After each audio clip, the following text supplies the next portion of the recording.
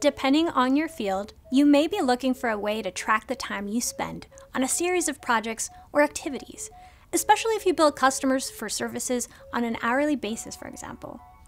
One way of doing so is to create calendar events for the hours spent on different activities that can then be synced to a Google Sheet.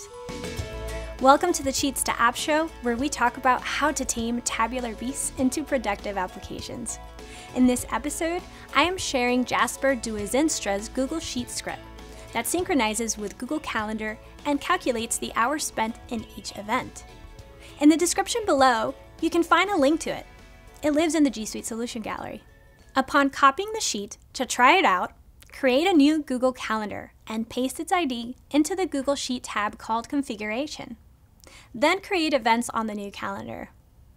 And when ready to sync the events to your sheet, locate the custom button called My Time and select Sync Calendar Events.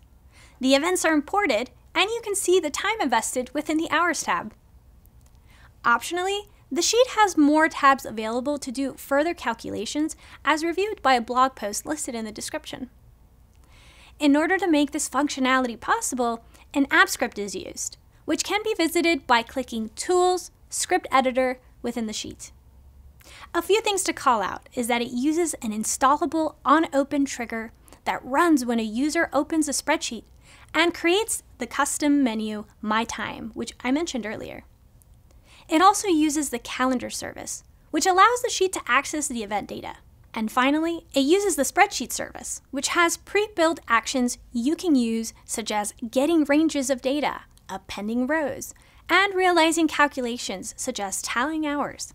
Hopefully, this summary gave you a better idea of how to track time spent on projects for customers. And community, if you found this episode helpful, please click like and subscribe to the channel for future episodes.